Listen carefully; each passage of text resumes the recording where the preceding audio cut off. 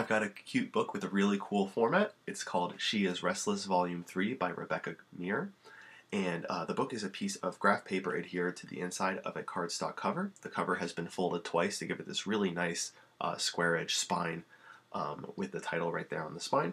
When we open up the book, we see the graph paper, and no images quite yet, but when we open it once and then twice, whoa, we get this beautiful graphite and pen swirling weather maelstrom pattern. It's just really, really simple, but very, very gorgeous. Rebecca has done 8 of these books that use the same format, and I just think it's like really, really cool. And I really love how the fold, we don't see the image until the very end. It lets us be this like nice big reveal instead of just opening it up and seeing like a little bit of the maelstrom pattern, and then we open up more and we see more and more. We're met with like the full thing in one big reveal. So really smart use of the folding, really smart like placement of the images, and a really cool format. So She is Restless. There's 8 of these, volumes 1 through 8, by Rebecca Meir. Check it out.